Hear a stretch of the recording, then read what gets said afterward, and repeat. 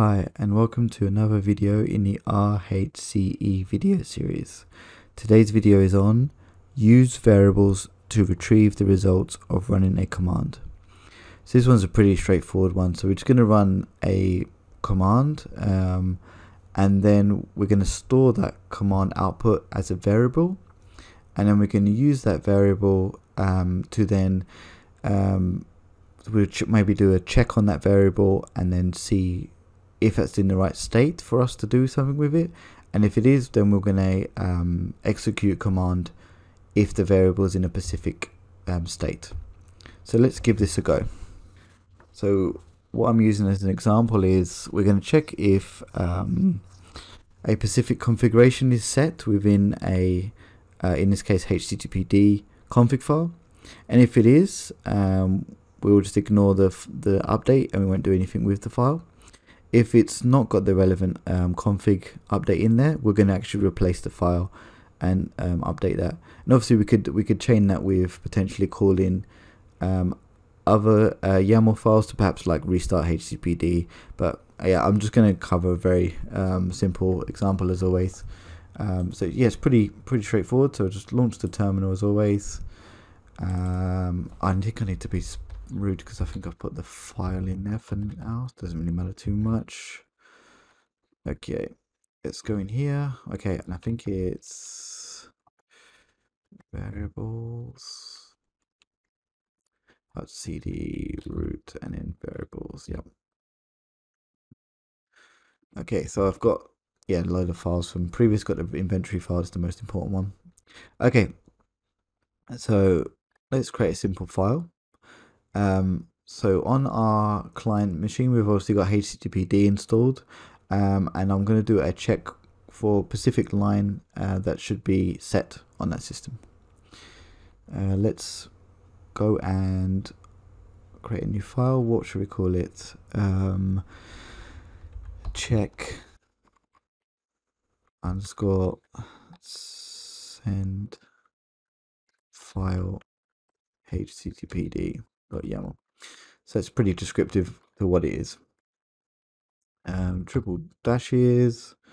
We'll do a hosts all, but we could potentially say host web servers as always, tasks, and we're going to do hyphen name. Check if, put in quotes, check if send file is enabled in the Apache config. That'll do. And then we're going to run a shell command, and we're going to do a grep. Most easiest way to find out if something's set in a file is definitely with grep.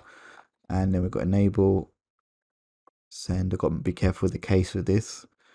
File on, and that will be an etc. httpd conf, and then httpd.conf. We're then going to register that. So that's going to register as a variable, the output of this. And we're going to register as, let's just call it send file.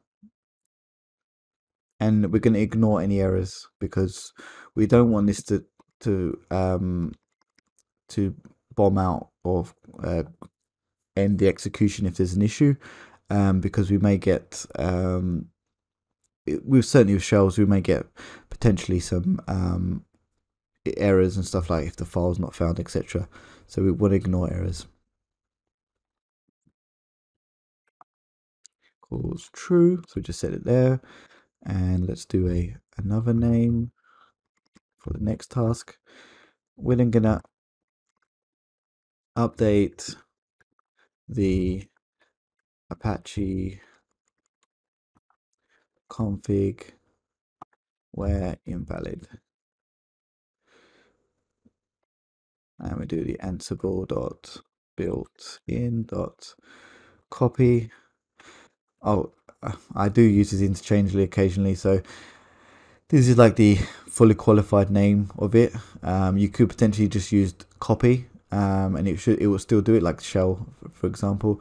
But they do recommend you do that. It's a habit I've been trying to get into, but yeah, I don't use it all the time. But yeah, certainly if it's got other modules potentially called copy or something like that, you could run into issues. So using the Ansible.built-in certainly helps. Make sure you're using the right module. So we're going to have the source file as, I think it's on the root directory, and then just httpd.conf. So that would be my known good file, and then dest, etc. httpd conf, and then httpd.conf. And now we're going to set a when, and we're going to only run this when send file is not equal to enable send file on. So as you know, what grep will do is if it matches, all it will do is actually just print out the same text. So we could potentially do something around to getting the return value. However, this will do the job just fine. So I'm gonna only run this particular section when the send file is not equal to enable send file on. Otherwise, I will not do anything. So that's literally what I'm doing there. It's pretty simple. Let's see if it runs okay. So, and then I'm going to do Ansible -playbook, and it'll be check send file -I inventory. That should do it. Oh, I've got name rather than name. That will probably do it. Let's just go check that. I have indeed got that wrong. I've got the wrong name. Easily fixed.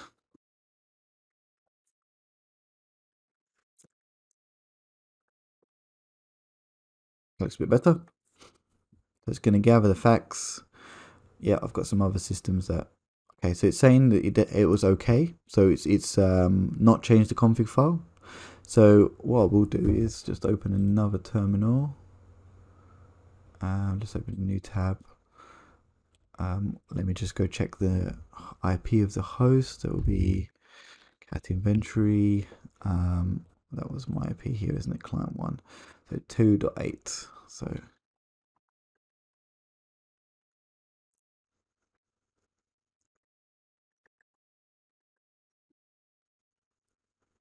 okay. So it was. Let's just run the grep command. Hey, that would be the very easiest way. So we'll grab my grep command. Who wants to type stuff twice? And we can see it's definitely reporting back okay. So let's go ahead and break this now.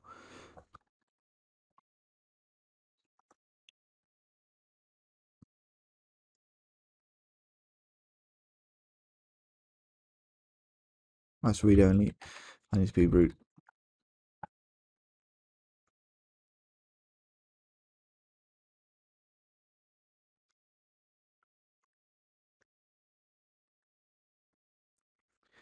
Okay, enable send file is there. So let's go and turn it off in the config. Okay, so that's now broken. So let's go check what the grep will return. So it's going to return absolutely nothing because the grep doesn't match. So we then go and rerun my Ansible playbook.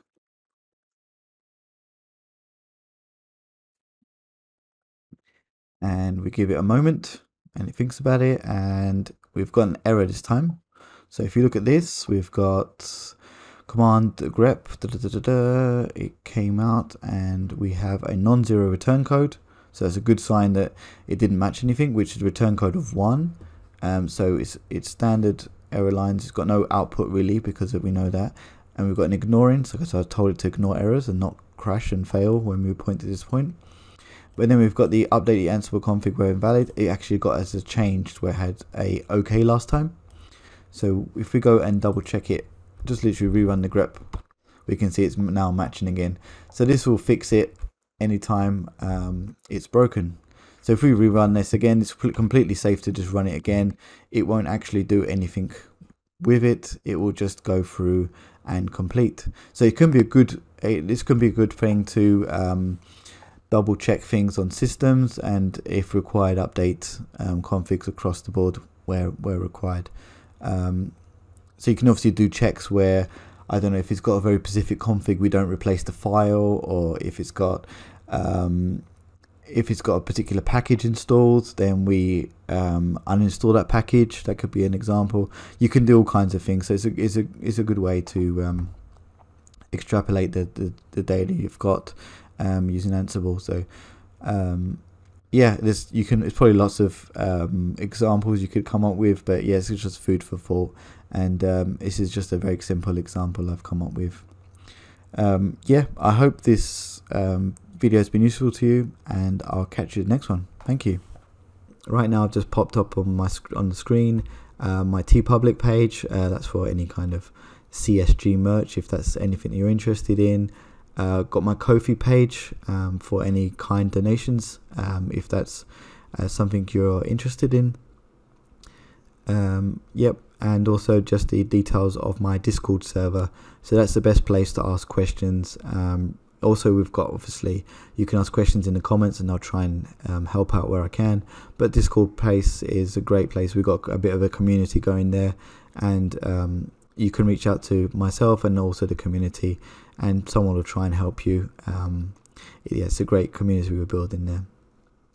Well, thanks again, and I'll see you at the next video. Cheers.